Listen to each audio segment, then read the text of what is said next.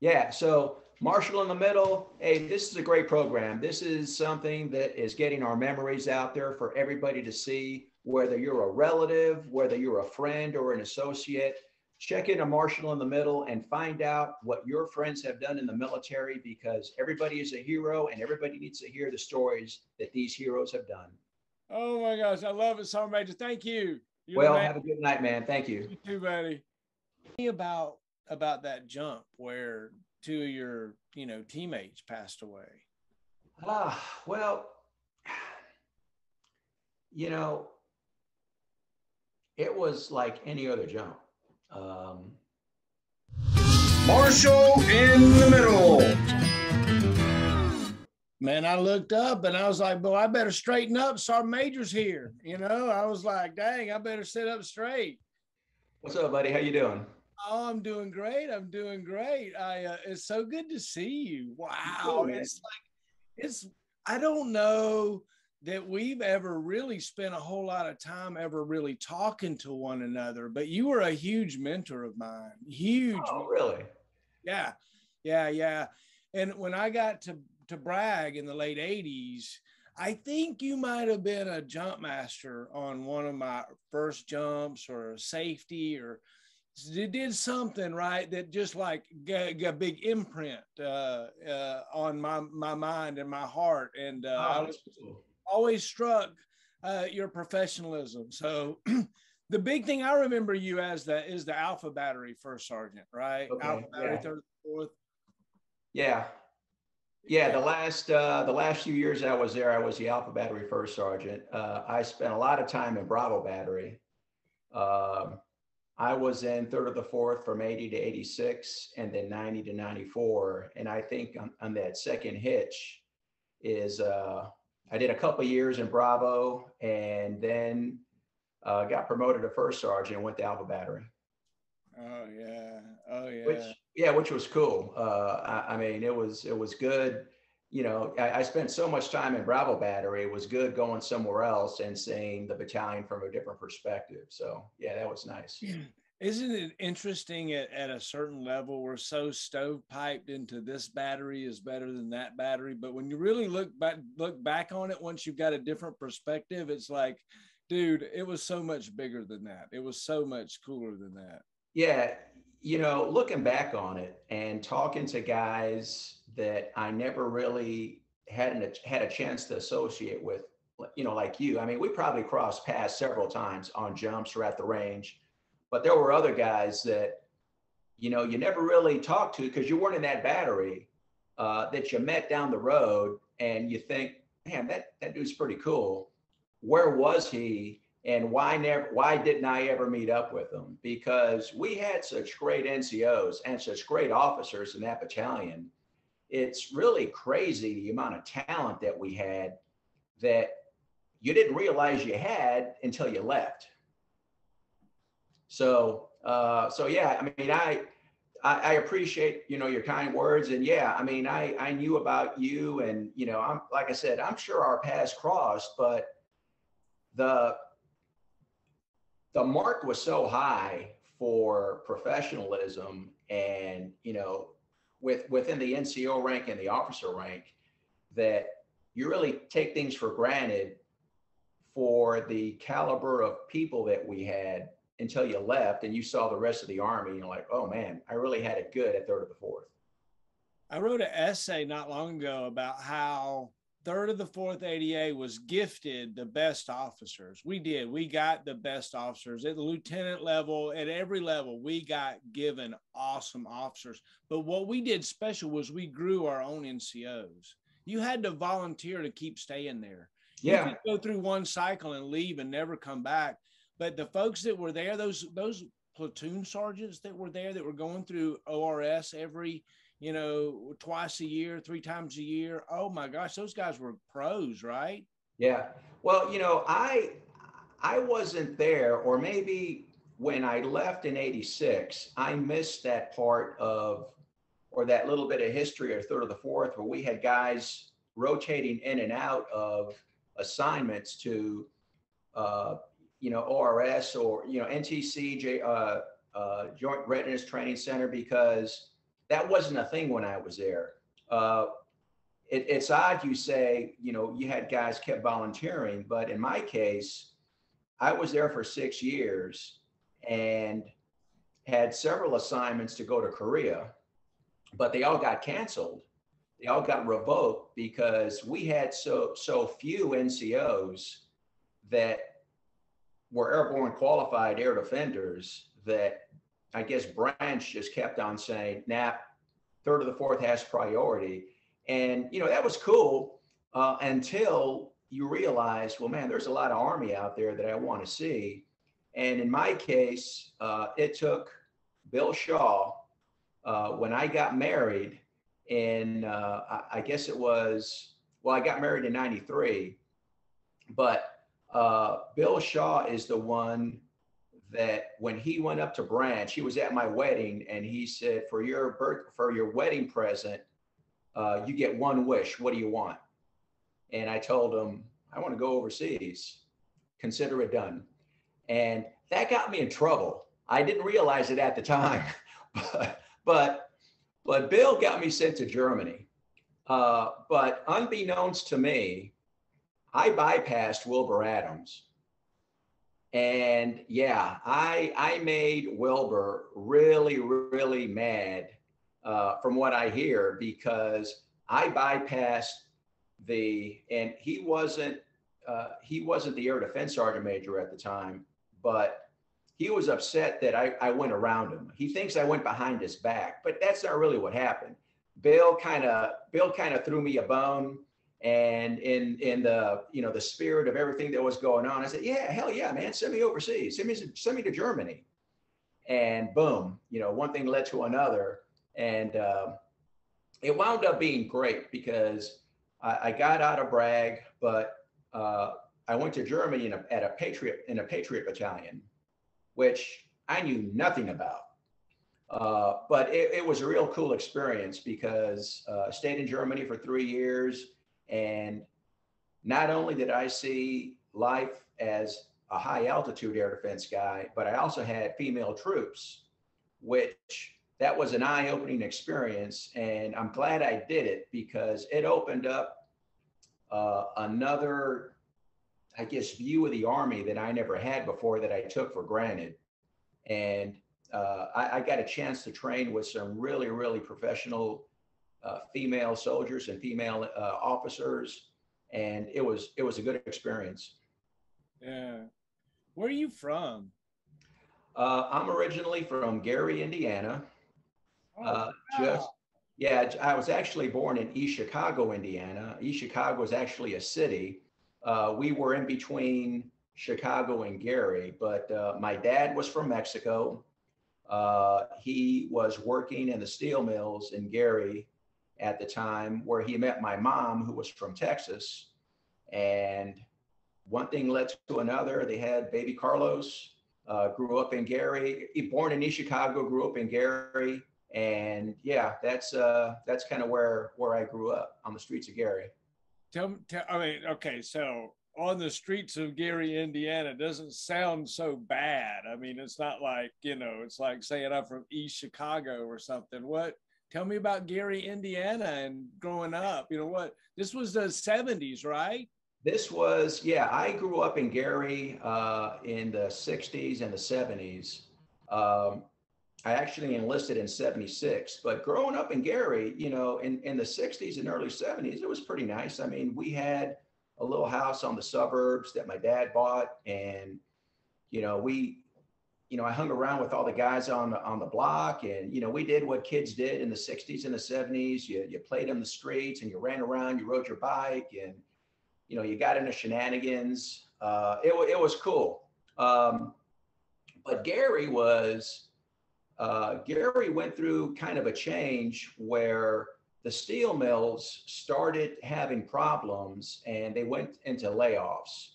And when that started happening, and it wasn't just in Gary, it was East Chicago, that whole area was known for steel mills because of the proximity to Lake Michigan. You know, you could ship through Lake Michigan and go over, you know, to Ohio, Canada.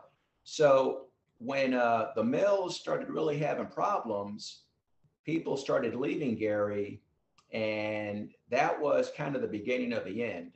Gary was always kind of a tough town, kind of rough. There were a lot of racial issues and gangs and drugs. The proximity to Chicago probably didn't help, but yeah, it was kind of tough. I was a little guy. I probably weighed all of 140, 150 pounds, but I had the mouth of a 300-pound guy. I was just yeah, I was a real smart ass and had a real mouth on me, which I still kind of have. It's kind of been tempered, but when you're 140, 150 pounds, but you got a big mouth, it kind of gets you in trouble. So yeah, I had quite a time growing up. Did you ever get in a fight as a kid? I was in 2 fights as a kid. Did you ever get in a fight? Yeah, I got into a few fights. Some I lost and some I won, but the last one I can really remember was with a buddy of mine, Steve, who I don't even remember what we were fighting about, man. But he laid me out on my ass. He was fast and he knew how to fight. He knew how to box. He had an older brother that taught him that, and he went to town on me. And actually, I fought him out on the streets, but he and a buddy of his, and I'll get up on a tangent. One of the things that happened to me when I was growing up in Gary, I did go to a Catholic grade school and high school, but one of the things that happened with me and Steve is he and a buddy cornered me in a bathroom in this Catholic high school, Bishop Noel Institute in Hammond, Indiana. And Steve was a bully. So, I mean, even then I was getting bullied. That wasn't a thing in the 70s, but it went on. And I knew I was going to get into a fight, and I already knew, man, Steve's going to whoop my ass. But I got the first punch in, and I blacked his eye, and that was enough. At that point, I got that first punch in, and I covered up, and he went to town on me. So we walked away from there. We got out of that bathroom and I came out okay. I mean, not marked up or anything, but Steve had a black eye for a few weeks. So the narrative was, well, yeah, I kicked Carlos's butt. Yeah, but you got a black eye. So. Oh, that's great, right? Isn't it interesting how things like that develop friendships sometimes over, with you and Steve, maybe over some silliness. I don't know how all that turned out. Well, I mean, we grew up as friends. I mean, we grew up playing around. We played, baseball, football, hockey. Kids, who knows what happened that we decided we were going to throw down. But I mean, it is what it is. I haven't seen the guys since I graduated high school back in '76. So don't know what happened to them, but what are you going to do? Isn't it interesting how you have a group of people that are so tight, like in basic training and AIT for a short time, you're so tight and then the funnel lets out and like, I wonder where that person went. I have no idea. Were you good as a school guy? Did you do good in school? Were you smart? I know you're smart. You're freaking brilliant. Well, I have kind of spurts of brilliance. I was a lazy student, and in retrospect, my dad was from Mexico. My mom was from Southern Texas. Neither of them went to college. So they didn't really push that on us when we were growing up. So I never had that push to go to college. I knew that was a thing. But growing up, I really didn't know what I wanted to do. Which kind of leads up to why I joined the Army. I grew up in Gary, and the thing that the guys did in my neighborhood in that area was you graduated college and you went to the mills. Well, the mills started, they started having issues and they started layoffs, and it wasn't as easy to get in as it used to be. And, my dad, I remember him, working at the mills, and he worked pretty hard. I mean, he retired from the mills, and I thought, man, there's got to be more than that. So I thought about going to college, but in high school, I can't remember ever really studying a lot.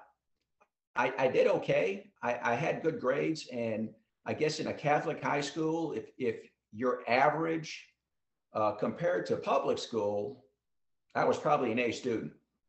So I think having that, that education, uh, and I think, looking back, I am a pretty smart guy. If I would have applied myself, I think I could have gotten into college and gone a different route. But, things happen for a reason.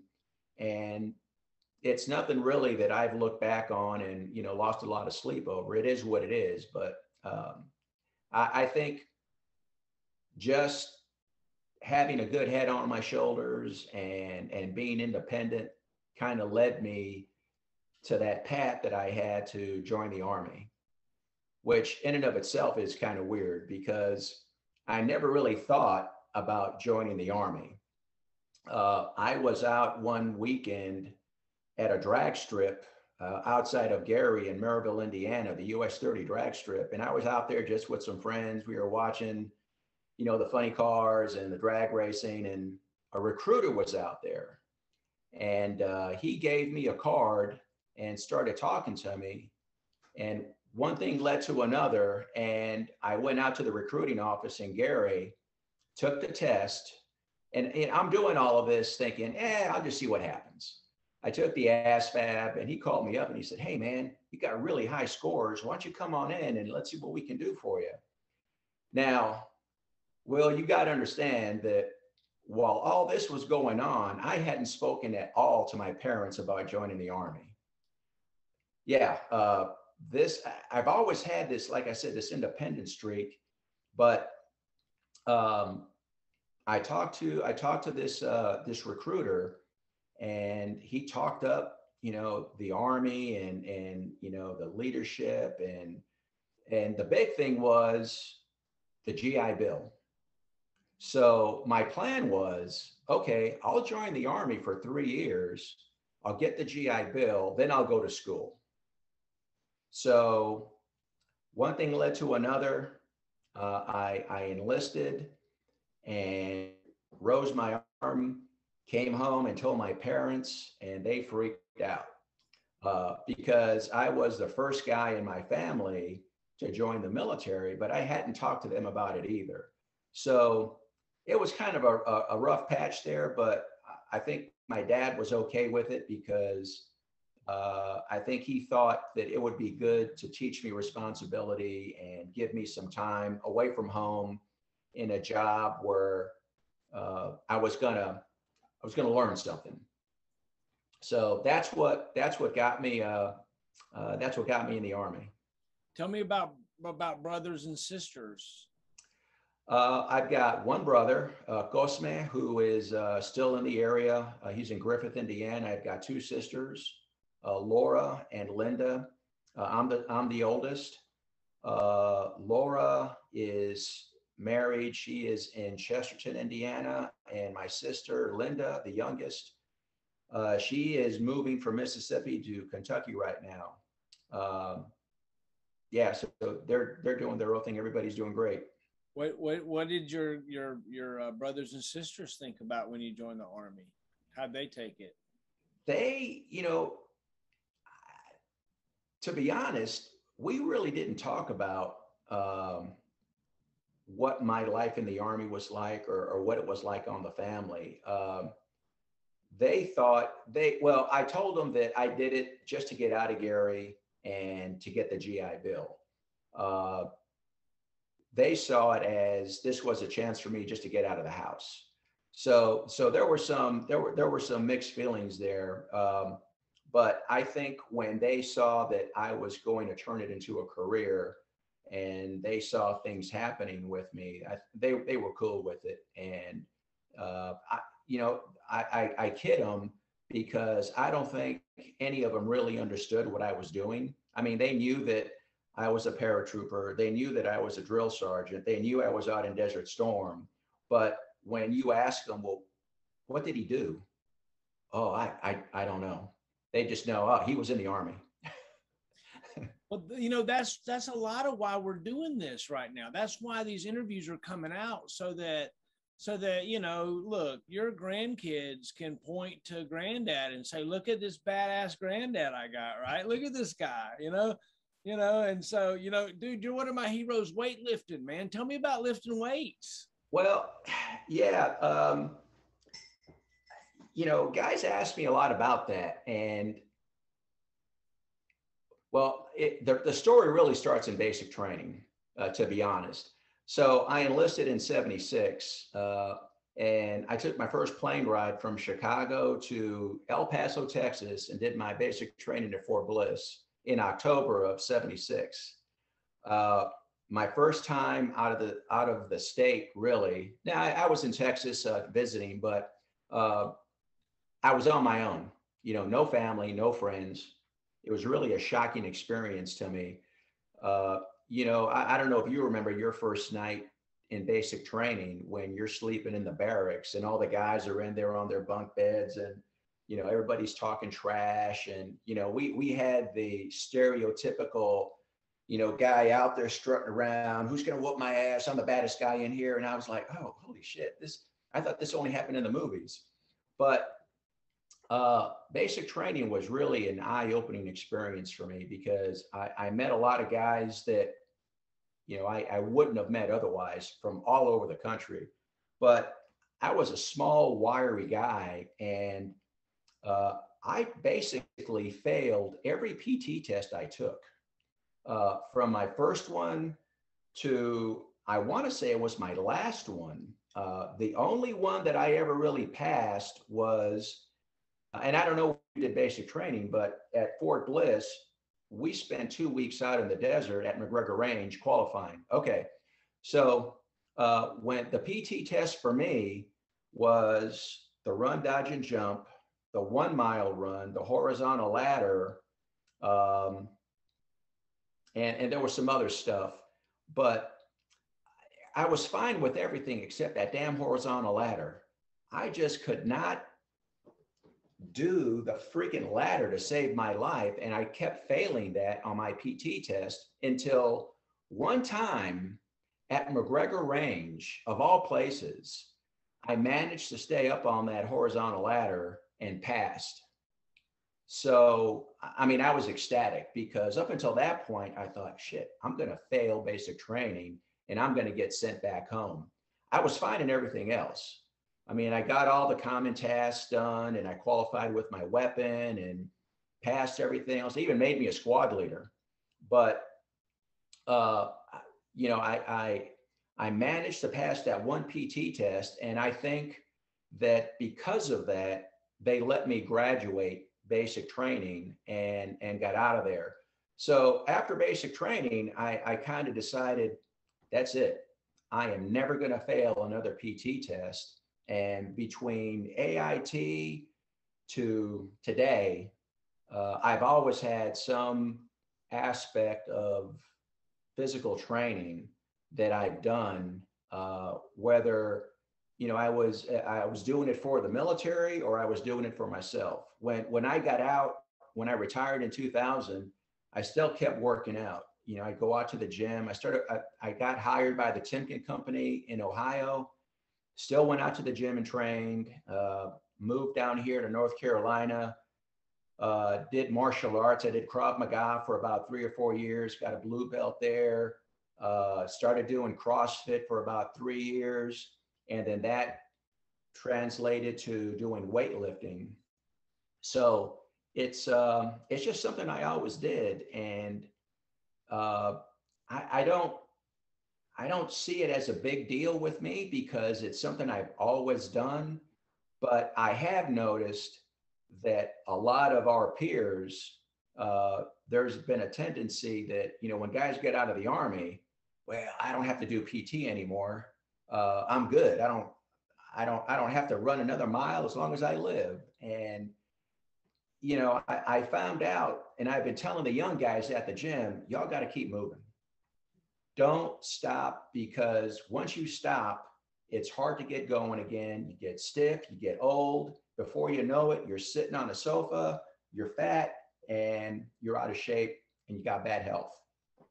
So I think that's just good fortune for me, and, knock on wood, I didn't have any injuries in the 10 years that I was jumping out of airplanes, or the other 14 years that I was in the Army, that kept me from being able to move and do things to take care of myself. Amen. Amen. I'm in the same kind of boat. I'm not disabled. I'm not hurt. I can go run. I can do anything I want to do. Just like I was 21 years old, being a sergeant in the 82nd Airborne Division. Yeah, that's awesome. Yeah, yeah. So tell me about, you're in basic training, you're scrawny, you're having trouble getting by, you're 70s, dude. That's bicentennial. Jimmy Carter's the president back then. Come on, man. That's old school stuff right there, man. Did y'all still have y'all have real socks back then, or what? Oh man, basic training was wild. I mean, the things, we had some rough and tumble drill sergeants back then, and when I say they were old school, I mean they are stereotypical old school, where they would take a guy back behind the barracks and they would whoop his ass if he started mouthing off and stuff. I remember very vividly, we were on a run in the desert at McGregor Range, and they were killing us. I mean, it was probably 70 or 80 degrees outside, but because, this is between October and November when we were doing basic training. I mean, you've been out in McGregor Range in the morning, it's freezing cold. And by noon, could be 90 degrees, but we're running back to our tents, because we slept in pup tents. And we had field jackets on and helmet and your LBE on, and we're dying because it's so hot. And this kid smarted off, and this drill sergeant, and I can't remember who it was, but this drill sergeant yanked him out of the formation and started shaking him, picked him up off the ground and started shaking him and said, "You blah, blah, blah. I could kill you, bury you out here in the desert, and no one's ever going to find you." And I'm looking at this and I'm like, holy crap, what the hell have I gotten myself into? They're going to bury me out here in the desert. So, that was one of those defining moments where, you said, that's it. I am never going to fall out of another run. Even if I just have to just shuffle along in the back, I'm never going to mouth off. I'm just going to, keep my eyes forward and stay out of trouble. Amen. Amen. Were you good with your weapon? Were you a good shot? I was okay. In, basic training was the first time I ever fired a weapon. So I was able to qualify, and I like shooting, but the only reason I didn't fire an expert, we had this lieutenant that was our platoon leader, that he gave me some bad information for zeroing my weapon. And I got out to the qualification range and I kept missing, some targets. And the drill sergeant was getting on me. And I said something about the lieutenant told me to do something with my zero, and that's not right. And that got into this whole comical, "Are you saying the lieutenant gave you some bad information, Private? What do you know about it?" And it turned into that. And I was like, all right, shut this down. You better stop before they bury you out here. So, I was just happy to qualify. But from that point on, once I got to Fort Hood and then a Fort Bragg, when I got to Bragg, man, it was heaven, because we qualified twice a year. If you wanted ammo, you could shoot as much as you want to, basically. So yeah, I mean, I like shooting. I mean, even now I built myself a precision rifle, and I'm going out to a range about an hour away from here, and I'm hitting targets, anywhere from 600 to 900 meters. So I'm still doing my thing. What caliber are you shooting? 6.5 Creedmoor. Oh, that's sweet. That's yeah. Sweet. Cool. Well, that's awesome right there. Did you build you a bolt action or a semi? No, it's a bolt action. I started with a Remington 700, and I basically, the only thing that I have on my rifle now that's still original is the bolt. Everything else I replaced. I got an aluminum chassis. I got a precision barrel. I replaced the trigger and got a two-stage trigger. Um, I got a nice little muzzle brake on there. I'm toying around with getting a suppressor, but I don't know if I want to hassle with that. But yeah, it's pretty cool. I like it. It's nice, going out to the range. I find it's relaxing because you're there, it's quiet, and you got to concentrate on what you're doing, and you kind of get into a zone where you got one thing on your mind, trying to relax to pull the trigger.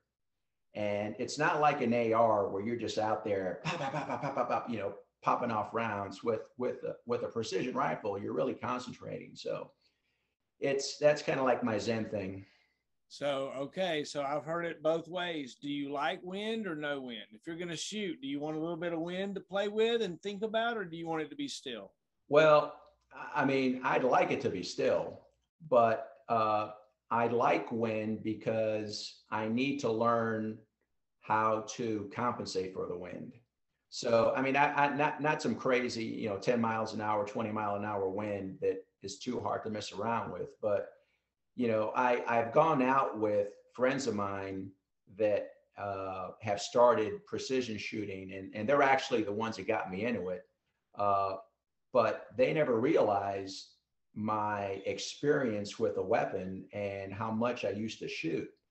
So we've gone out to the range, and they think that I'm just some rookie that, oh, he got this Remington 700 he put together. Yeah, we're going to put Carlos out here on the line and see what he does.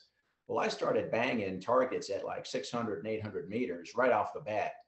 And I said, dude, I was in the Army for 24 freaking years. I was a paratrooper for 10. I did a lot of shooting. So, and I said, I was a drill sergeant, so I taught basic rifle marksmanship. I know how to shoot. And so the wind thing is kind of something that I know how to do it. I just don't do it very well yet. Tell me about being a drill instructor. Did you like putting the round brown on? You were a drill instructor in the 80s, right? Yeah, I was a drill sergeant from 86 to basically 90 when I went back to Fort Bragg.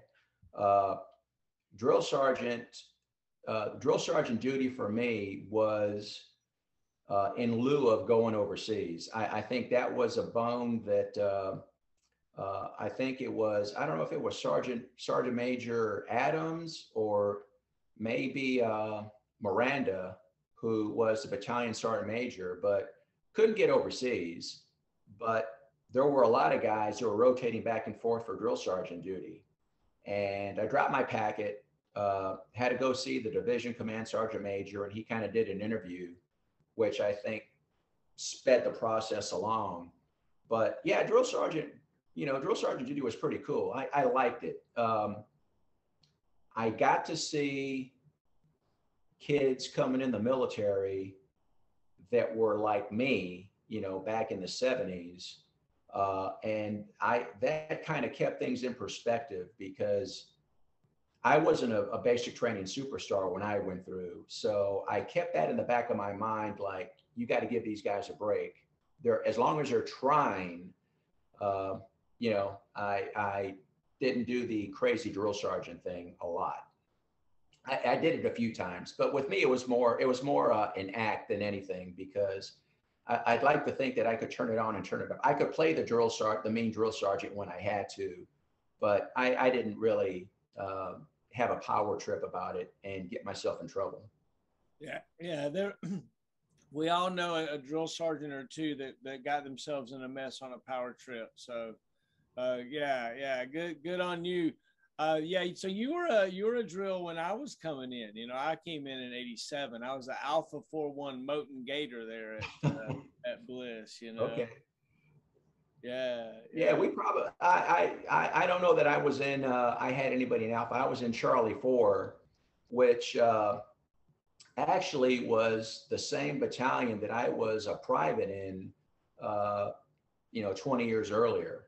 So yeah, it was a good experience. I, and that's when I really started seeing the difference in guys from different parts of the Army.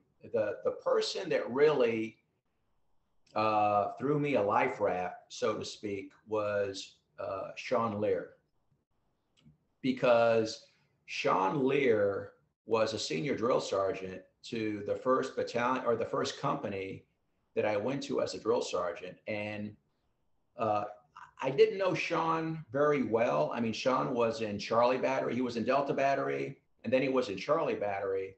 Uh, I knew of him, but didn't know him really well. But what Sean did when I was processing Fort Bliss as a drill sergeant, Sean called up to the battalion S1, and basically he told me the story. He said, I called up to the S1 and just said, Drill Sergeant Martinez is coming to Charlie 4. And the PAC NCO said, okay. So he got me assigned to his company, and he was a senior drill sergeant. And he told me after, he told me later, he goes, I didn't think anybody would assign you to my company. I just called up there on a whim. But lo and behold, Sean, he was kind of a gregarious, guy that, he was crazy. And one thing led to another. And yeah, I got in his company, and Sean kind of mentored me into what life was like, what it was going to be like as a drill sergeant at Fort Bliss, which was, in some cases it was cool, and in some cases it was a rude awakening. But yeah, it was good. Oh wow, those years, man. The brass tap. That was back when the drinking age was 18. Yeah. Yeah, that was crazy times. That whole, that whole area down there, man. And just like any place else, in basic training, we were really under strength. Instead of having drill sergeant or 3 drill sergeants in a platoon, we had 2. It was just usually me and another guy, and we were playing the morning, the early drill sergeant and the late drill sergeant. And long days, and not a lot of break time between cycles, and it was pretty, in hindsight, when I thought about everything, it was a pretty stressful period. A lot of hours and very little sleep. My drill sergeants were Jackson, Sansone, and Renteria. Well, and I knew all of those guys. Sansone was actually in Bravo Battery for a long time. I don't know if you heard what happened to him. I heard he's passed away. No, he didn't pass away. There was a lot of rumors flying around. He went AWOL at Bliss. Really? Yeah. Now Sansone and I were in Bravo Battery a long time, just like Greg Allen. I knew those guys back when we were all buck sergeants back in the 80s. But Sansone was a drill sergeant. I don't remember if he was in my company, but we kept in pretty close tabs of each other. Sansone had this uncanny knack of being a great marksman, to the point where he qualified for the Fort Bliss marksmanship team. And he was going to get pulled off of drill sergeant duty to go shoot on a marksmanship team, which I told him, man, that's awesome. Ride that, because it's going to be great.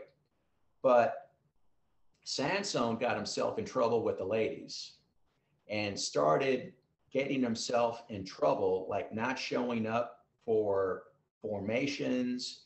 And one thing led to another. He went AWOL. And everybody thought, after he was gone, and he eventually was classified a deserter. He never came back. No one ever figured out what happened to him. But I don't know if you know Wallace Tisdale. Well, Sansone married,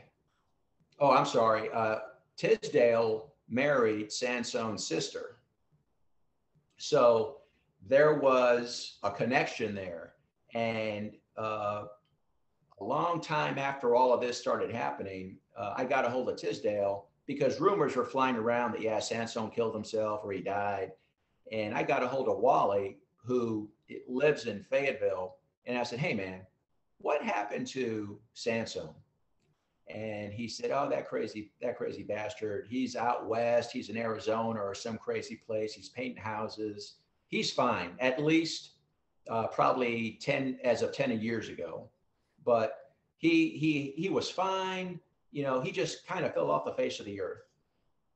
But, that's a guy that, he had the world out in front of him, and for whatever reason, he just, blew it. That's all I can figure. Oh, so it's interesting.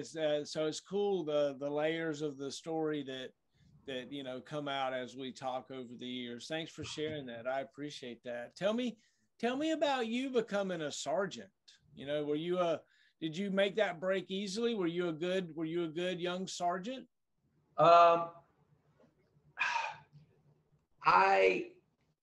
think initially I was a good sergeant because I wanted the responsibility, but I was really, really eager. I mean, I wanted to be a sergeant so bad. So, I told you initially, I joined the Army just to do 3 years. And that was my plan, 3 years, get out, go to school. But I got in the Army and I loved it. I loved the regimentation. I loved, having a set schedule, and I loved the structure. I loved, being a soldier. So I decided, well, I'm going to stay in. I'm going to do 3 more years. But my first assignment was at Fort Hood, and man, I hated Fort Hood. And I was in the 1st Cav Division, chasing tanks in a Vulcan SP, and it was terrible. I mean, Fort Hood was. I don't know what it's like now, but I mean, you probably remember the news of all the deaths that they've had out there. Fort Hood was not someplace that I was very happy with. So I tell the story. I hated Fort Hood so bad, I volunteered to jump out of a perfectly good airplane to get out of there. So I volunteered for jump status, and I got sent to to Bragg in 80. But you get to Bragg, and it was like somebody turned the light on in a dark room. It's like, oh my God, look at this place. The troops are great. The NCOs are awesome. I'm jumping out of airplanes, and they're paying me to do this. And being an NCO in 3rd of the 4th was the epitome of being an NCO to me. And at that point, when I first got to 3rd of the 4th, it was in the old division area. I walked into the barracks of Buck Sergeant because I made sergeant when I was at Fort Hood. I walked into the barracks of my platoon, coming out of the replacement station, and a young corporal opened the door, snapped to attention, and yelled "at ease" in the barracks. And I looked behind me to see who was coming in, and because no one had ever done that, but it was for me. And I thought, holy shit, this is awesome. And, there I was. I didn't really realize the responsibility of a sergeant until I got to Fort Bragg. And that's where, things really started to gel. And at that point, that 3 years turned into 24. And the 10 years I spent at Bragg in 3rd of the 4th, that was, the best time of my military career, and, the formative years of my life as a man. Amen. Amen. There was something about being willing to jump out of an airplane with a group of people, no matter what happened in the middle of the night, wherever we went. There was a bond that was formed somehow in that, Yeah. right? It's crazy. Yeah. Yeah. it's really, I've tried to explain that to people. Um, and it's really not something you can really explain unless you've done something like that. I mean, unless you're a first responder or you've been in the military, you know, you, I mean, my family knew that I jumped out of airplanes for a long time, but they don't understand. When you're crammed together in a C-130 at night and you're getting, tossed around by some crazy National Guard pilot, and and you're on the verge of puking your guts up, and they open up that door, and there seems to have there seems to be a calm that just permeates through that plane, and you're like, okay, things are going to be okay now. And when you consider that life is going to be good because you're going to jump out of this airplane, it's like, holy crap, what are you talking about? But I mean, that's what life was for us. That life was jumping out of that airplane and being a paratrooper. It's so funny you say that, right? It is amazing. And I was trying to describe this the other day. When they opened the door, the calm that went through the airplane, it's like, yes, we're going to get out of this thing. We're going to get out of this thing alive, because many times it seemed like flying, we were going to die. It wasn't the jumping we were worried about. Yeah, dude, I got to tell you, when I got back for my second hitch with the 82nd after in '89, I got really crazy airsick. I don't know what happened with me, but before, during my first tour, when I was a safety and I was riding back, I had a bad habit of getting airsick. But it seemed like the second time I went back, it got worse, to the point where I remember one time I was primary jump master and I was doing a door check and I had to come out of the door to blow chunks. And, I got everything back together. I threw the bag out the door. I went back out, did my door check, and everything was fine. But I went on sick call the next day. And I remember going to the doctor and I said, look, you gotta give me something, because I can't get sick like that as a jump master, and I'm going to have to terminate. So they gave me scopolamine patches to put behind my ear. And, the guys, of course, rode me hard on that. They the pussy patch, they called it. But, that's the only way that I really could function as a jump master anymore. But, I've thought about what you talked about and that calm in the plane. And I think what happens is, as paratroopers, we got so indoctrinated and we trained so hard for things like actions in the aircraft that when that door opened up, everybody flipped a switch, whether they knew it or not. And before that, you'd be in the plane, guys would have their helmet off and you're napping, you're bullshitting with the guy across from you and you're cutting up.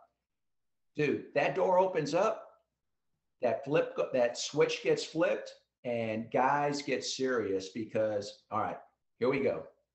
It's going to happen. Shit's going to happen now. And, I never really had a lot of jumps with other units, thankfully, because I just remembered that all of my jumps with 3rd of the 4th were good jumps.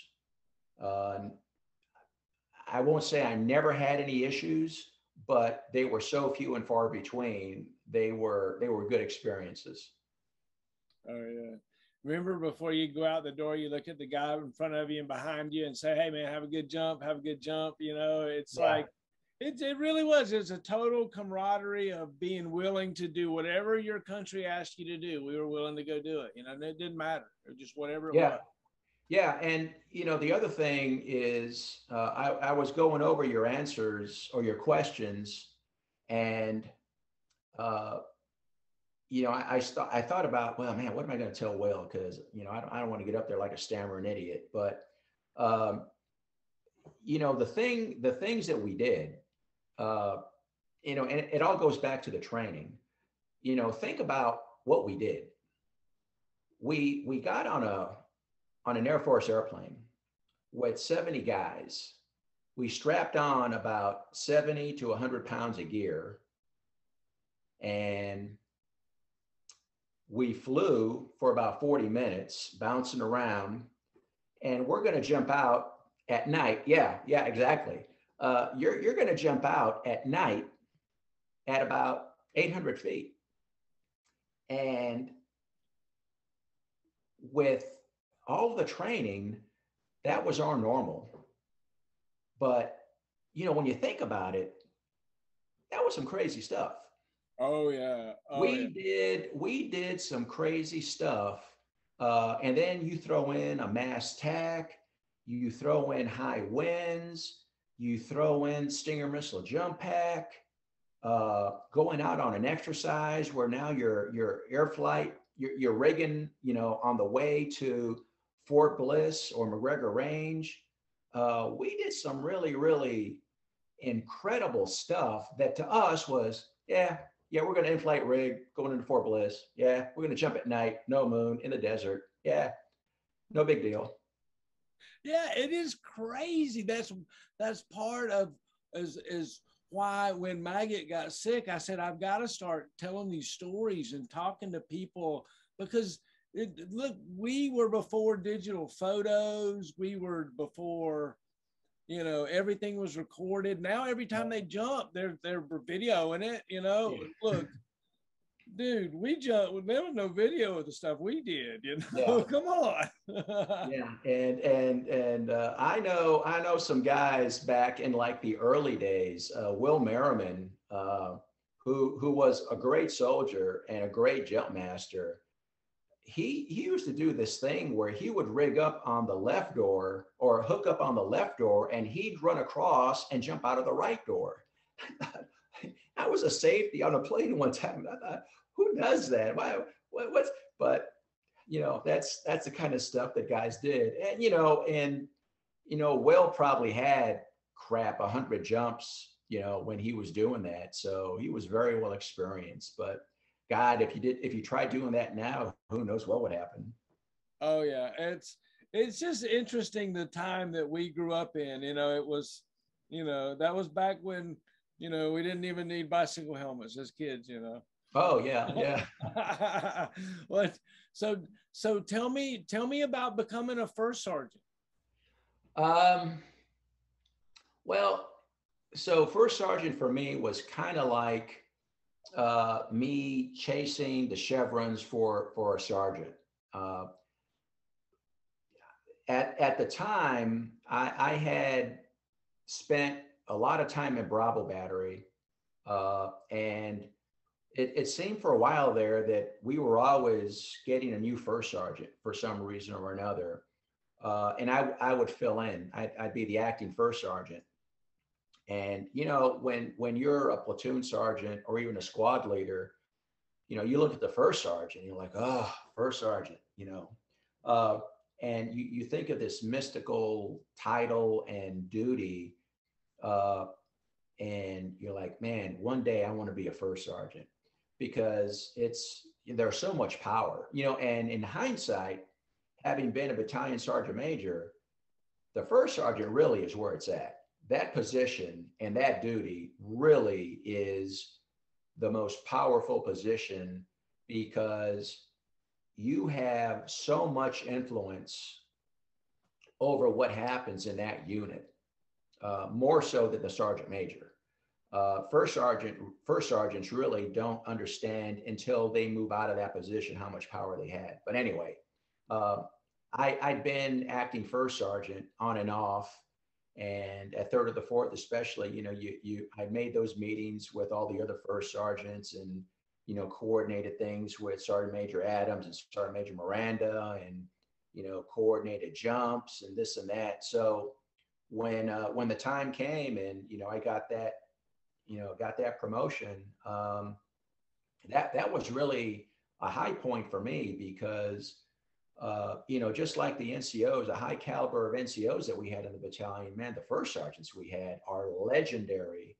So I was, to say that, yeah, I was a first sergeant in third of the fourth air defense, man, that was the epitome for me. So yeah, so tell me about some of those folks that were you were peers with, or leaders or soldiers. Tell me some of the names you remember from those times. Well, man, Ross Bennett was a squad leader with me in Bravo when I first got there. Greg Allen, Sansone, we were all squad leaders. Sergeant Major Miranda was a platoon sergeant. He was in Delta Battery for a while. And I remember it was, late 80. I went home because my mom passed away, and I came back to Old Division, and they had just made Miranda my platoon sergeant. And he came to, come to check me out after I came back off of leave. And Miranda was he was a great platoon sergeant. He was, one of the most professional guys I ever knew. And there was him and I mean, some other guys. I'm trying to remember some of the names, but there are just so many that you just take it for granted. The talent that you had out there. That well, I mean, even on Facebook. I mean, we've both been through all the shenanigans with. That we got into with Facebook between, the election and all the guys that we would bicker back and forth. Al Rucker, through all of that commotion, everybody still stayed professional, and we kind of kept it from getting personal. But yeah, it's Delaney, Sherald, Riddick. All those guys. Yeah, great guys, awesome guys. Yeah, we didn't realize, when you look around the crew that was with us back in those days, it's just really amazing, the awesomeness of the folks that were around. And I've been able to talk to and reconnect with so many folks. I just feel so blessed that guys like you would be willing to talk to me and tell these old stories. I see the statues behind you. Tell me something about those statues behind you. There's one up top. Well, and then there's another one on the thing. Tell me about those. Well, the one to my, I guess it's going to be on the little guy over there on the case. That's a little drill sergeant that one of my platoons gave me after graduation. Oh, and that's awesome. Yeah, the guy on top, that's just a rigged up jumper. I got that as a memento. I don't know if I got that at the museum or the PX on Bragg, but yeah, just some little tokens that I picked up over the years that just memories. I love it. Isn't it neat, the memorabilia and the coins and the different things, that the ribbons? Napoleon said he could conquer the world. You give him those little pieces of ribbon. Yeah. It's really wild how they entice us with all that stuff, right? Yeah, but I've told guys that are still in the Army to not get too wrapped up about ribbons and awards, because it was, and I'll be honest, I had a real axe to grind over what I think was not having an opportunity over some decorations that I thought myself and some other guys were worthy of back in the day, because of what I call politics at the time. And one of those was coming out of Desert Storm, where we got MSMs, meritorious service medals, instead of Bronze Stars, which they were throwing up in the air at Fort Bliss if you were a Patriot crewman, and you had a lieutenant that pushed a button to launch a missile that shot a Scud. Man, they were throwing out bronze medals. But here we were in Iraq and in Saudi Arabia holding down positions. We come back with MSM. So that was one thing. But so I told guys that would contact me. I said, look, when you get out of the Army and you get yourself another job, no one's going to care. Civilians don't care about that stuff. You can't put on your resume, I got a meritorious service medal with a three oak leaf cluster, because they don't know what that is. They barely know the difference between an NCO and an officer. So it doesn't matter if you got out and you got an MSM or anything else. As long as you're healthy and hopefully you come out without any ill effects, just be happy with that. Amen. So yeah, all those medals and stuff, I mean, they still represent a lot, but it's something I've learned to let go of. I saw a picture of you earlier with like gold medals, like 3 or 4 gold medals from weightlifting. I was like, dude, that is cool, man. Well, that's cool. But well, I'll tell you, unfortunately, I'm in what's considered a master class for weightlifting. And it seems that you're considered a master when you turn 35, which is crazy to me because 35, you're still so young. But in weightlifting, I mean, guys really hit their peaks when they're in their mid to late 20s. So if you're a 30-year-old weightlifter, you're an anomaly because you're still lifting weights and you're old. So you got my old ass out there in my 60s doing this stuff. There aren't a lot of 60-year-olds in North Carolina that do a lot of weightlifting.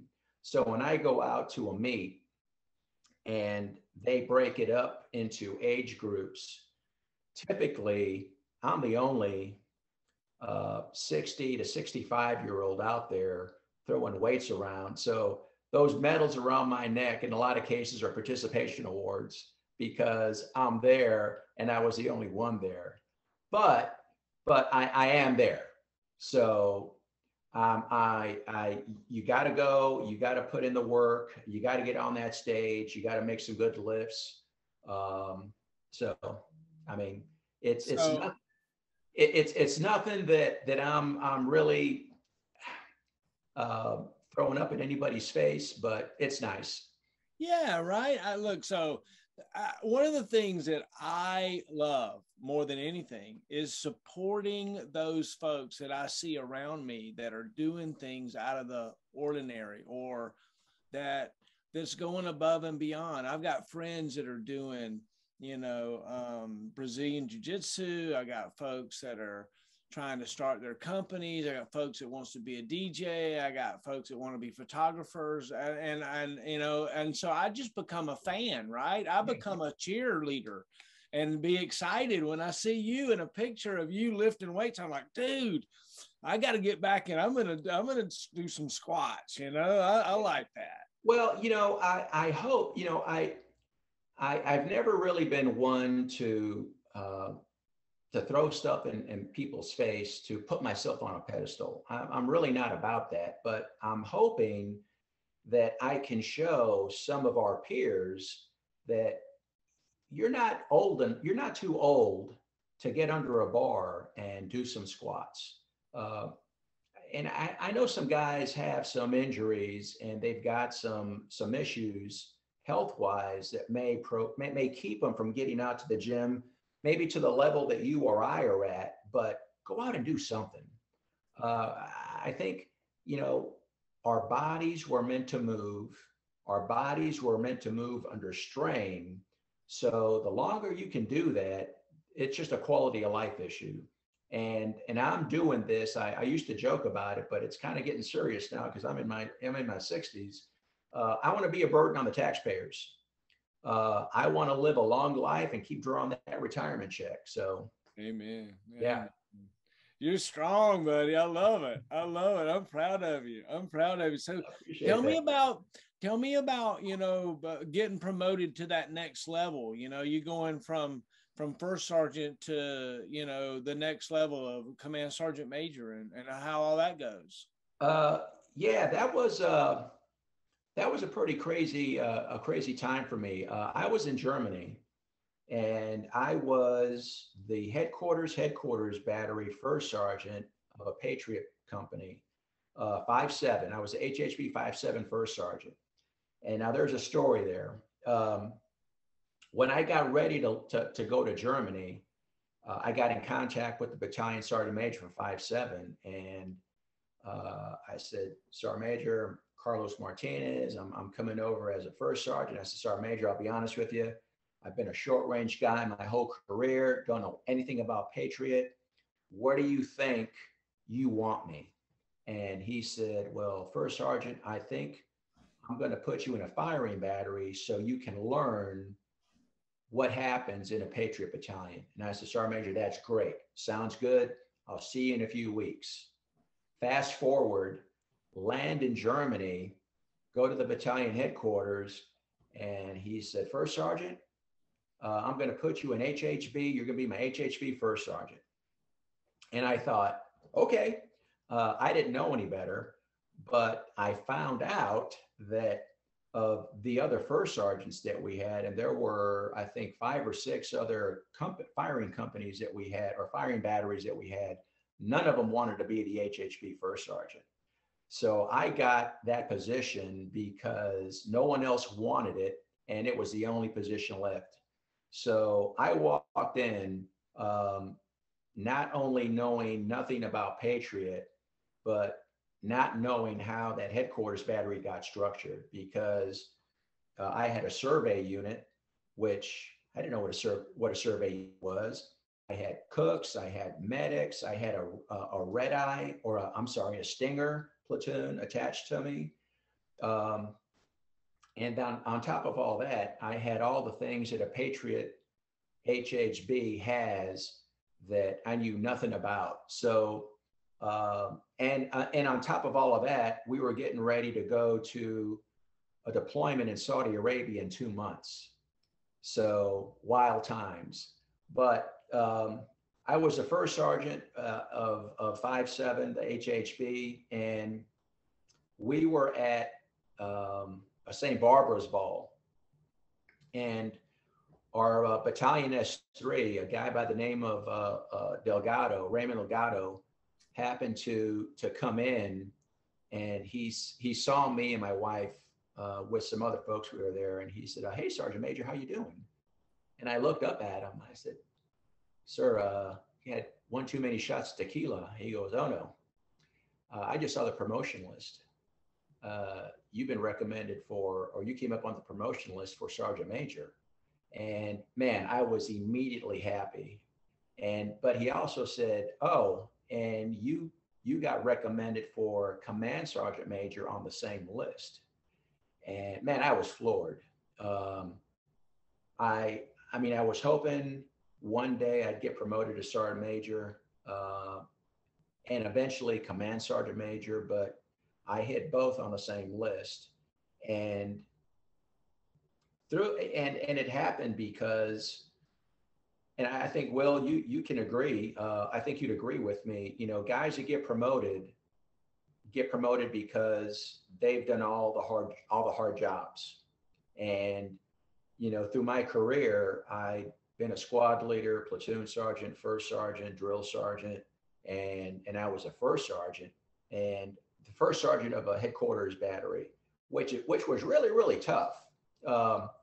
It was a lot tougher than I ever thought, but I think being in those positions and working with all the great soldiers I had through the years, I got promoted on,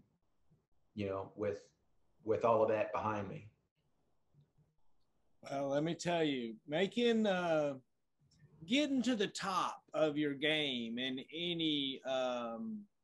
in any endeavor is impressive, and being a command sergeant major in the Army is a big deal. And thank you so much for your leadership. Oh, thank you. That is huge. You know, tell me, do you remember some of your soldiers? Is there any soldiers you're really proud of? Is there somebody that you can point to and say, yeah, I helped that person somehow? Yeah, I mean, there are still guys that I stay in touch with from Germany. I remember I remember I was out with, and this was as a sergeant major. Uh, my battalion commander was Heidi Brown, who is I think retired a 2-star, maybe a 3-star by now. But um, we were out at Bliss and out on a range, and they were doing this crazy thing they did with a headquarter or with the Patriot units where they had to react to an ambush. And um, what it basically consisted of was you took a battery and the guys would get into firing positions in the prone and they would fire at these targets, and you hit this target and they would count up the number of hits, and that would consider whether you were qualified in that reaction drill. And I saw that and I thought, well, wait a minute, why would a Patriot battery be rolling around somewhere and run into an ambush? Because I thought, these freaking trucks are so damn big. Where are you going to be where you're going to be subjected to an ambush by infantry anywhere? Well, who would have thought that we were going to be doing that in Iraq and Afghanistan? But anyway, we were doing that, and I had this little female troop named Suva, who was getting ready to go on the line, and she was a little nervous. And the first sergeant was explaining what was going to happen, and he said, "Sergeant Major, you want to go out there and shoot some rounds?" And I said, "Hell yeah!" And my colonel, Colonel Brown, looked at me like, "Sergeant Major, what are you doing?" And I said, "I'm going to go shoot some rounds, man." And I looked at Suva. I said, "Suva, you have a battle buddy here?" And she said, "Well, no." And I said, "Well, I'm your battle buddy." And I grabbed someone's M16. I grabbed about 4 or 5 magazines. And Suva and I went down there and we just started firing down range. And, we did the drill where I'll fire, you move. And, she was eating it up. So yeah, I mean, that was kind of cool. But, I had my time with my female troops, and even the young male guys.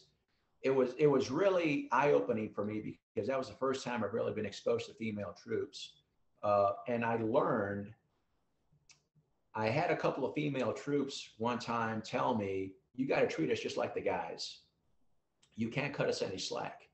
And at that point, I realized I was talking to my battery commander, Brian Dysinger, and I told him what this female soldier told me.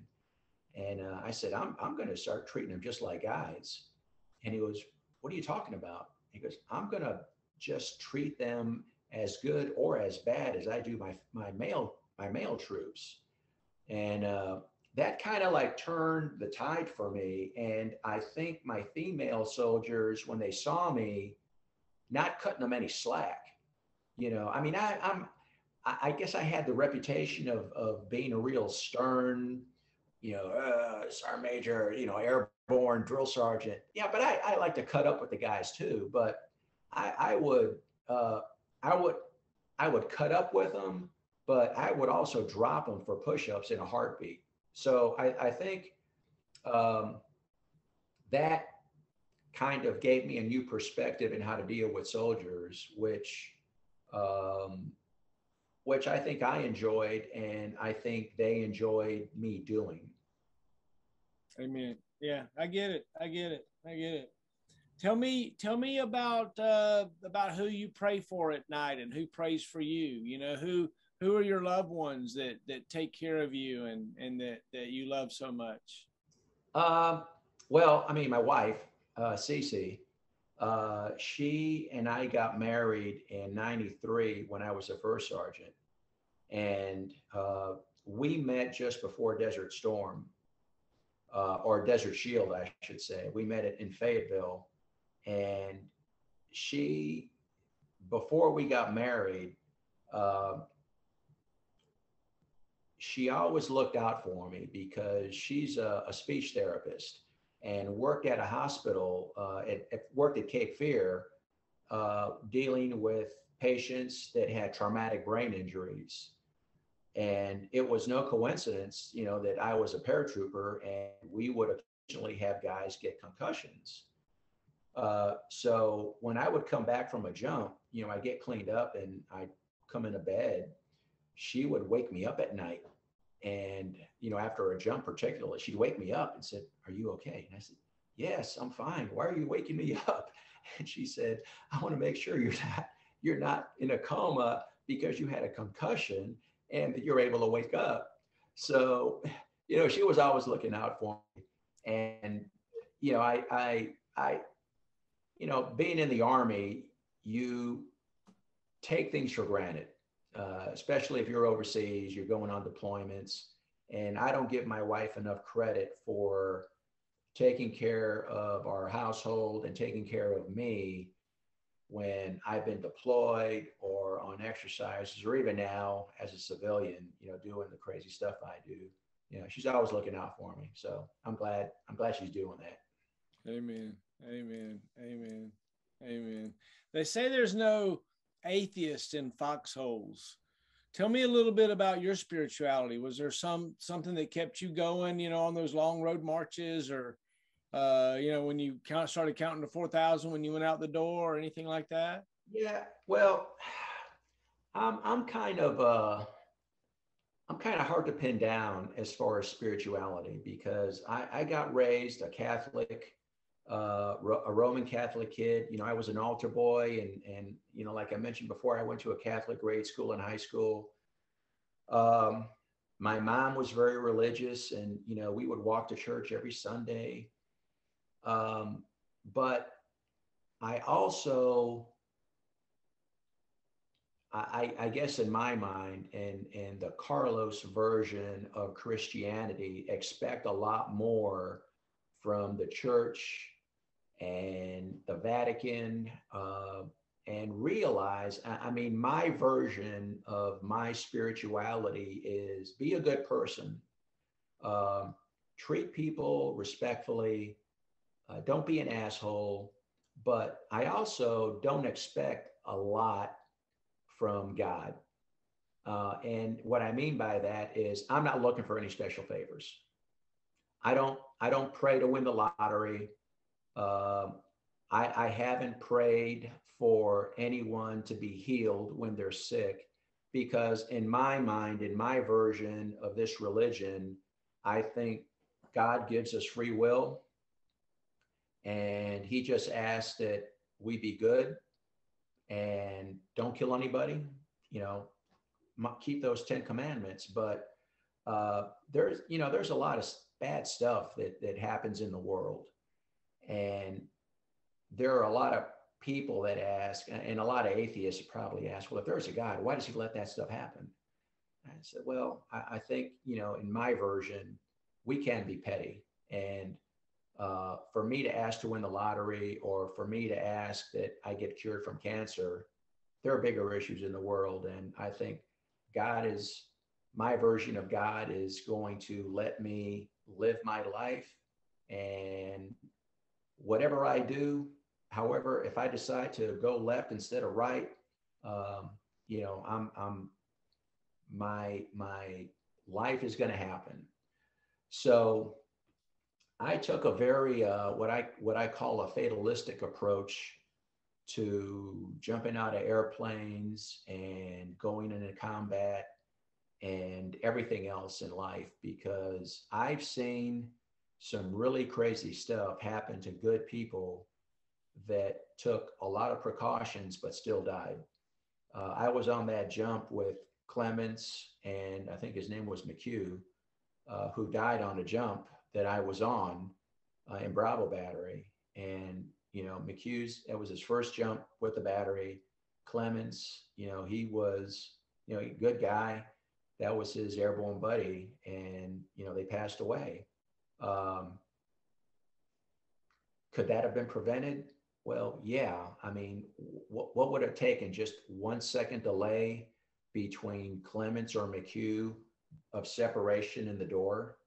Um, would it have been 30 seconds before takeoff that we stayed on the runway? What could have happened to prevent that from happening? You go crazy thinking about all of that.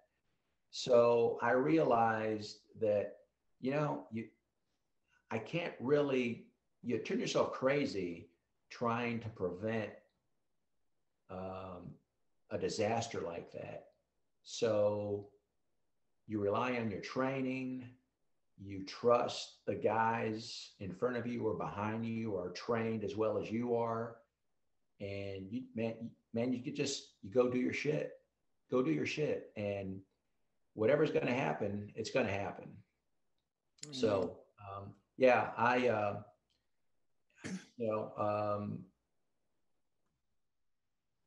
we're back. So tell me about that day. Tell me about that jump where two of your, teammates passed away. Well, it was like any other jump. Everything was fine. There wasn't anything really out of the ordinary with that jump that I remember. It was a daylight jump.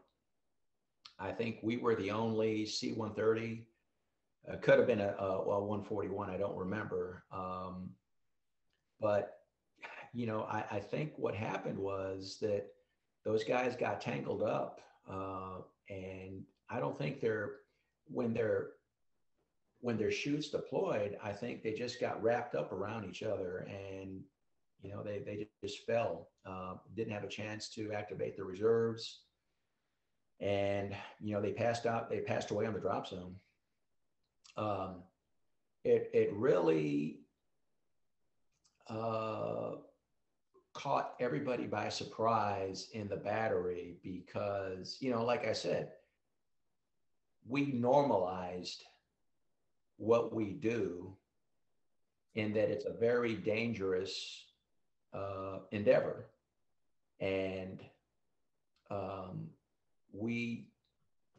it kind of made everybody, just step back a little bit and realize that, man, yeah, this is really dangerous what we do.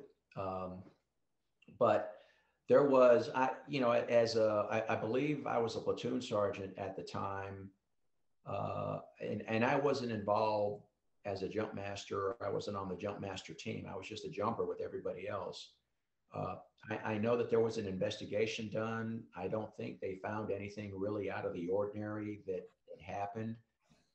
It's just a case of, a new jumpers, sixth jump, right out of jump school with the unit, and his jump buddy just got tangled up. So, yeah, but I mean, jumping dash ones or T10s?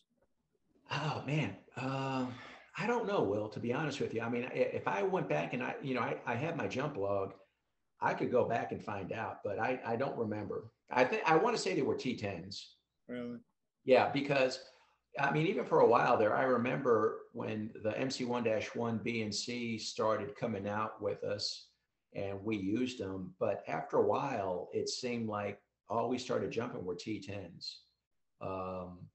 And mainly because I think we just had a lot of guys that just couldn't control those steerable chutes. And especially, when you're in a mass attack or something, you add another layer of something that could get you in trouble. You got guys that just couldn't steer, and they would run with the wind instead of turning into the wind and running into each other. So I think at some point division said, yeah, let's cut back on those dash ones and just start jumping T10s. So so this was the accident where the death was just a few years before I got there. But I remember people telling me that it was a Dash 1 accident and that was one of the reasons that they stopped doing Dash 1s and T10 mixes. Apparently, Okay. apparently somebody, or this was at a time when you could literally draw parachutes and the guy next to you could have a T10 and you could have a Dash 1. Oh, all right. I don't know. I wasn't there. I was hoping you'd help clarify that, but I was told that that accident is part of what started the ADEPT option 1 and ADEPT option 2 that we started and implemented in the ASOP, about how we would alternate door for exit instead of putting everybody out mass tack. Yeah. Well, I didn't realize that you could mix T10s and Dash 1s in a plane load and have those two versions of chutes. I thought it was one or the other. Yeah. But, and you talk about the alternating exit, that sounds like, yeah, we're going to do that. But you know how it is on an airplane, when you're over a drop zone at night and you're trying to get out and you don't want to make that second pass, that jump master can try to control who's going out, but shit, guys are going out anyway. So it's great times, man, great times. Tell me about how your career ended and stuff. How did you decide to get out and all that stuff? Well, there were about three different things that happened that influenced my getting out. I was a battalion command sergeant major at Fort Bliss, and I wasn't really digging on Fort Bliss being in a FORSCOM unit. I had been a Patriot in Patriot units for about 4 years now, and when you grew up in units in divisional units like the 82nd, and you get thrust into a Patriot unit, that the ethos and the mentality is a lot different than you're used to dealing with. And that was, in my case, did you ever serve in the Patriot Battalion? I think you did. Yeah. We didn't get, at least in my case, I didn't have any kind of transition, much less training to prepare me for that transition, which was a pretty hard transition. I mean, the mentality of the two types of soldiers were very drastic, as well as the officers, because in third or the fourth, you talk about the great officers that we had and the platoon leaders that we had. We had some great leaders, but they were leaders. They were out there with you in everything. Well, in Patriot, it's not the case. Those lieutenants are in the van training how to shoot down those ballistic targets. We really didn't have platoon leaders that were out there with the troops, which I had a really hard time wrapping my head around. The leadership aspect between the two organizations was difficult for me to wrap my head around. So I had a hard time trying to figure out, is it me that needs to change in my leadership style, or do I need to change everybody else to do what I think soldiers need to be doing? I think I did the latter. And if I had the only Patriot battalion on Fort Bliss, I probably could have succeeded. But Fort Bliss is not the environment for you to take on something like that when there are so many other Patriot units around, and the attitude and the leadership is structured around that. So I had a real tough time dealing with that kind of atmosphere. And because I had that that mentality of a divisional soldier, I was a little bit too blunt with some of the leadership on Fort Bliss. I've always was one to speak my mind. I mentioned how smart a mouth I had as a kid. I got a little more tactful as a sergeant major, but there were just things that I felt I needed to say, and there were a lot of people that didn't appreciate me saying that in that kind of environment. I had also finished my degree. I got a Bachelor of Science degree from Park College, and I really started thinking hard about where am I going with my life, because I was in my 40s and I was kind of at a point where I was early in my career when I had 6 years in the Army. You got to decide, am I going to stay in or am I going to get out?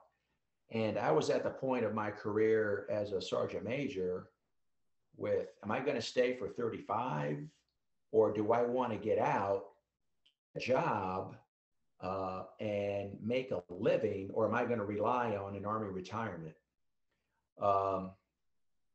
And I chose the latter. I talked to my wife, and she, she's a speech therapist. She worked a long time to get that career going, and she was very good at what she did. But she followed me to Germany for 3 years and didn't work. And then the almost 4 years we were at Fort Bliss, she wasn't working as a speech pathologist either. So I really owed it to her to not drag her around the world with me. And, in 2000, we moved 7 times in 5 years. Wow. And we decided, yeah, I think my fund meter's pegged out, and it's time for us to retire. And we decided we were going to get out. Now, do I regret that? I think that probably would be the question you want to ask. Did I regret getting out? Had I stayed in a divisional unit instead of going to a Patriot unit, and if I'd have stayed in an area, or if I'd have stayed on Fort Bragg or Fort Campbell, who knows? I may have still stayed in the Army, because I loved being a soldier. But who knows? Like I said, things happen for a reason. When I had my chance to either go to the left or go to the right, I took the road that led me to go to Patriot, and that's where I'm at. So I can't say that I left with really a bad attitude, but I was ready to move on to a different chapter of my life. Amen. Amen. If you were gonna there's some people that are patriots that wave flags, or some people that are quiet. Tell me about your patriotism and how you show things. I've never been anyone that's been very showy. I've never been one to draw attention to myself. So I've never been the kind of person, even when I was in the military, to wave the flag, and I'm not jumping out in front of a crowd, Pledge of Allegiance or singing the Star Spangled Banner. I kind of like to stay in the background. But yeah, I love my country, and I don't think you can serve in the military for 24 years, whether you were airborne or not. You can't be in the military for that long without loving your country and being patriotic. Does that mean that I agree with everything that all the presidents have done through my life? Oh, hell no. But that doesn't mean that, I wouldn't support you. I wouldn't fight for you if it came down to it, or any of the other guys that I ever served with. That doesn't mean that if I got called up and that I wouldn't fight. I don't think it's a secret how I felt about Trump as president. I'm not real crazy about some of the things that Biden has done either, but I mean, that's neither here nor there. But yeah, I'm not a very, I don't have a lot of bumper stickers on my vehicle professing my patriotism. I have two stickers, an 82nd patch and my master wings. Amen. That's like what I would have too. That's what I've got. I've got a metal one and I got master wings. That's cool, right? That's cool. Yeah. I mean, I think that tells everybody. I mean, you don't get master wings for being in the Army for 3 years. If and I don't have anything on there that says I was a command sergeant major. I don't have a bunch of ribbons on. I don't have anything. I was in Desert Storm. But I think if you know me, then you know me, and you know how I am. So so yeah, I'm not a very overly religious person either. I never dropped down to my knee in front of a crowd to say a prayer when I got promoted. I never. I just think that there are some things that are better left privately to do, and those are kind of the things that I do, whether it's patriotism or my spirituality, or even showing affection with my loved ones. Amen. Yeah. So. Amen. And so as we head towards closing out here, I've been asking folks to call their unit to attention, and then say, you'd say signing out, Sergeant Major Martinez signing out or something like that. I think that would be cool.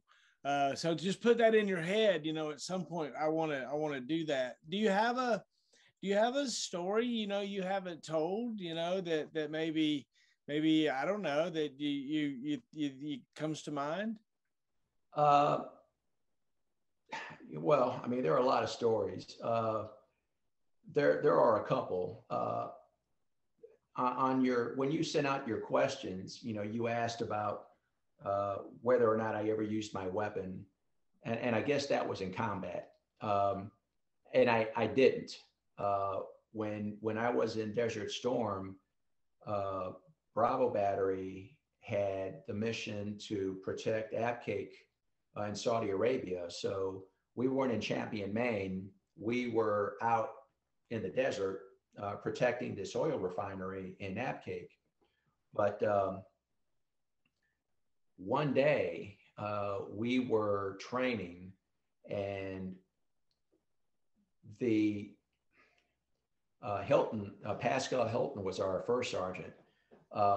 And we were called upon to practice airborne operations and actions in the aircraft. So, you're in Desert Shield still, and you get called on to practice actions in the aircraft. Well, that starts running through your brain, and we're thinking like, holy shit, where are we jumping into? Are we going to jump into combat, or are we just going to jump for jump pay? But anyway, so all of us were together in our little compound, and there was an explosion. And I remember that, I don't know if you remember Robert Delgado, or Delgado, the HHB Ranger. He was a 24 Mike, but he was with us. There were a couple of other platoon sergeants in Bravo Battery, but we were all sitting around eating MREs, and we left our weapons outside of this tent, and we were just eating our MREs, and we heard this explosion. And I remember we kind of all looked at each other for about a second. It seems like it was about minutes, but it was a second. And we looked at each other, and without anybody saying anything, we all ran out to grab our weapons. Grabbed our weapons, we locked and loaded, and we thought, this is it. The Iraqis have run the border. There's a push into Abqaiq to take this oil refinery. And all of us got into a perimeter around this tent. We locked and loaded, and we were ready for whatever was going to happen. And eventually somebody came by and said, ceasefire, unload your weapons. There was an explosion. It's not, enemy action. And what had happened was uh, a young troop with the infantry that we were in this compound with had been out in the desert on the range, and he picked up a dud 66 millimeter rocket from a law. And for whatever the reason, it didn't go off when this law got fired. He brought the rocket back and had it in his rucksack. And the first sergeant and the commander for the HHC had a TA-50 layout. And this guy had this rocket and he shoved it under his cot. The first sergeant and commander go through this guy's tent to look at their TA-50 and walk out. He goes to put the rocket back in his rucksack, and I guess all of the jostling around was enough to detonate this rocket, and it detonated, and that was the explosion we heard. The first sergeant, who I knew because I was his Vulcan or his air defense platoon sergeant, it shook him up pretty hard. And I mean, he really was bothered by the fact that he literally had walked past this guy's cot, and that rocket could have just very easily exploded when he was in there. But that set a lot of stuff in motion. But that goes back to talking about the precautions you can take and what can happen to you that you have no control over. So that was a story that I always tell people, because there were a lot of things in motion, but we were just sitting around, smoking and joking, eating MREs, and boom, something like that happens, and you flip that switch, man, and it's go time. And yeah. Oh, it's crazy times back then, right? You're on edge every moment when you're deployed like that. You never know what's going to happen. You got live rounds. Hey, I remember when Desert Shield and Desert Storm happened. I'm going to tell you something. There was a lot of folks that was worried about getting shot in the back in third or the fourth. Oh, is that right? I mean, you know what I'm talking about. You heard those stories. It's crazy. There was some folks over there say, I didn't deploy with the battalion. I was in Korea. But, I heard stories on the other side about how they took people's, weapons away and stuff. And they were afraid they were going to shoot. I think Top Locklear was worried about getting shot. Oh, man. I could tell you stories about Locklear. Maybe not here, but he and I went around several times back when I was an acting first sergeant because of some shenanigans he pulled. But oh, wow. Yeah, it's it's interesting, all the relationships and stories and stuff that are back those times, especially when you're deployed, and so much testosterone in us all back then, right? We're rocking and rolling with testosterone, deployed, guns, gunpowder. We're ready to kill something, man. Yeah. Well, it was funny that, we had, unlike the rest of the battalion, Bravo Battery had an actual objective that we were guarding. We had Vulcans around Apcake, but there was an air base that the 82nd Aviation Brigade was stationed at, where all of the helicopter assets were. Well, I had a Vulcan platoon that was guarding that installation too. So between Apcake and then my platoon at Al Hafuf, I think it was, we were out there in the desert, living in holes with the rest of the battalion at Champion, Maine. And it was, I mean, we were cool about it too, because, when you got everybody together, like, yeah, Bravo, we're the only ones that had a real mission. We're guarding installation. You guys are in the back, in the rear with the gear. But the thing that used to happen that would drive me crazy was Colonel Kirk used to have these battalion organizational days where he'd get everybody together, and he wanted to establish some camaraderie and have some fun. And he would, have cookouts and, have all these things for everybody to do, which was great when you were on Champion, Maine, but we were like 2 hours away. So when he would do that stuff, we'd have to load on these freaking Saudi buses at 4 in the morning from Abcake and take that 2 hour bus ride to Champion, Maine for Battalion Fun Day. And we were like so pissed off, like, God, I just want to go back to bed. So who were those guys back then? I'm thinking of McDade and Railton and Wold. Who else was some names from back then, man? What platoon were you in? Well, I'll tell you another story. Railton was my platoon leader's driver during Desert Storm. Tori Worley was my platoon leader. And I had, my driver was a kid by the name of Downey. Downey and Railton were good guys, but Railton, I mean, he was a wild guy even back then, but good. He was a good guy. But so here's my story. We were getting ready to deploy back after Desert Storm. So we're on this long convoy back to, I guess, a holding area where we were going to start marshaling vehicles and getting everything ready to ship back to the States. Well, it's at night, and we got this massive convoy of hundreds of vehicles with the infantry task force that we're with. And Downey and I are driving, and my vehicle craps out. It overheats. I got to pull over to the side of the road. And we pop the top of this Humvee, and there's a little rubber hose, probably 2 inches long, that blew, and we're stuck. We can't go anywhere. Convoy is long gone. It's at night, and we're in freaking Iraq. Not a soul to be seen. And me and Downey are like, man, what the fuck are we going to do? I try to get on the radio to everybody, but I can't reach anyone.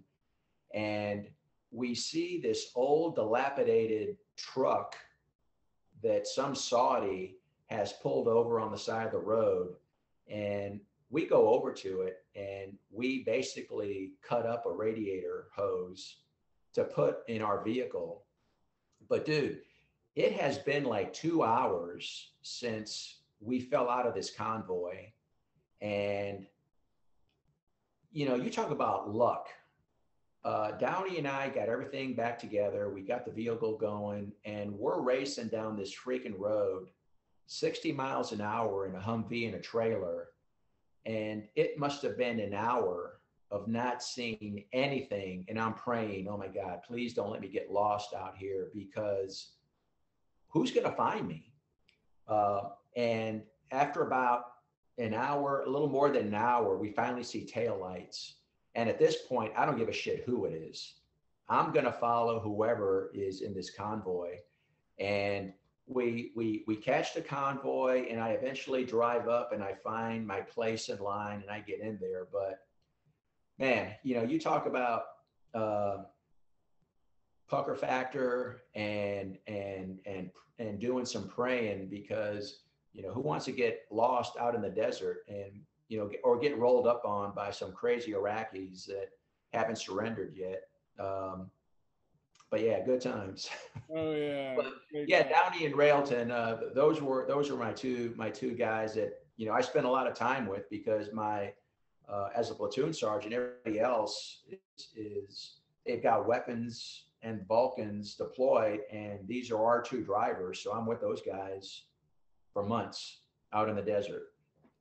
Oh yeah, that's great. That's great. Yeah, Railton was in a squad with me at one point before I left and went to Korea in 1990, right before you got back, I guess. So yeah, great times. So let's close this thing out. Call your unit to attention, and then sign out for me, and we'll close this thing out, dude. It's been an honor, man. Thank you so much for spending some time with me. It's really cool. It's really cool. Thank you so much. Well, I appreciate the invitation. you know, I,